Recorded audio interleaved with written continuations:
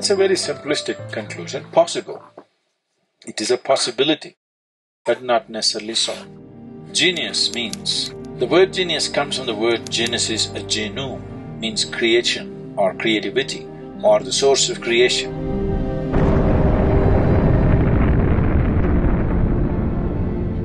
So, a genius means somehow he touched the source of creation, unknowingly or knowingly.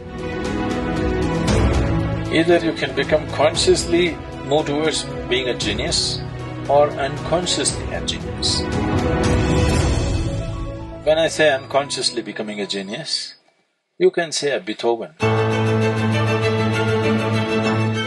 is an unconscious genius. He doesn't know why he's a musician, but he is deaf of hearing, but still music flows, because you don't become a musician because you have a great voice, because you have a great sense of hearing. That's how you become a musician. So somebody who cannot even hear becomes a musician. This is an unconscious genius. Maybe because he could not hear the normal sounds, he paid attention to something else.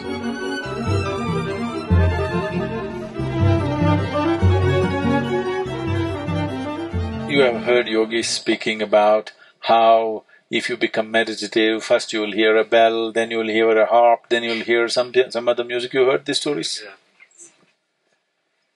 So, because everything was… he's tone deaf, he cannot hear any external sound, maybe he started listening to something else and sounds formed themselves into whatever, became a great musician. So this is an unconscious genius, probably. We cannot make the judgment, probably. But you never know, maybe he was conscious. Because he's in Europe, he could never talk those things. So maybe he only spilled out the music and never managed to speak, because it's not allowed to be spoken in a particular society.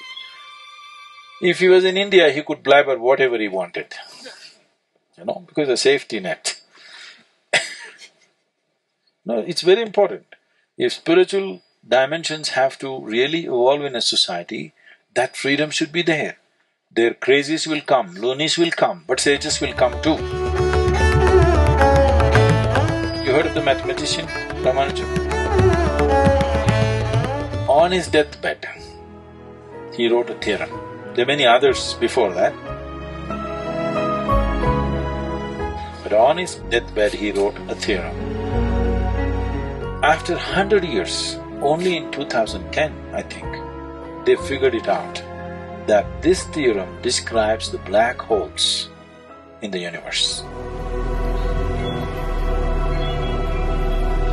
100 years ago, even the concept of black hole did not exist in the scientific community.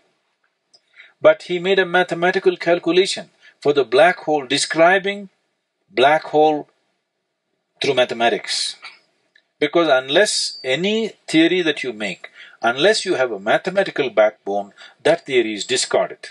But now he did not have a theory, he just made a mathematical backbone. And he said, I don't know what this is, my Devi gave it to me.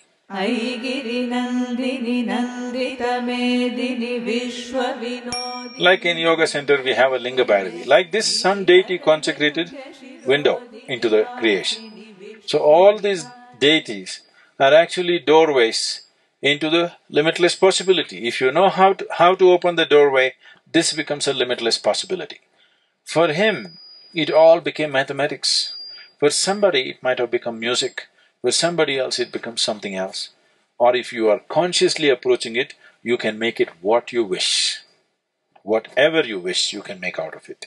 Unconsciously, if you get there, it may become one dimension of the universe. So mathematics did not get invented in your classroom. Do not curse your math teacher. It is the nature of the universe.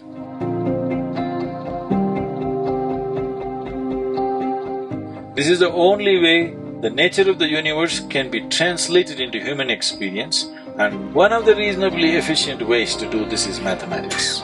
Words would be total waste. The only efficient way to do it is to imbibe the universe as a part of yourself. That's what yoga means. Yoga means it's become one. Everything is in union.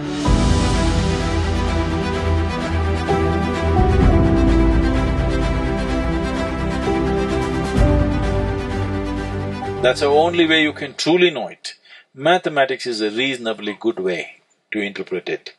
So, a genius might have happened due to many reasons, but it is not necessarily that in his previous life Ramanujan was a mathematician or Beethoven was a musician, not necessary.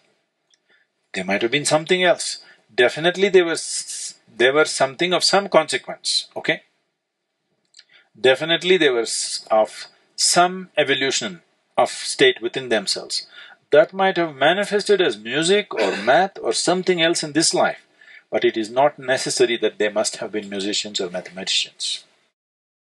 It is just that somehow they opened a window or a door. Because of that, one dimension of life became simply apparent for them.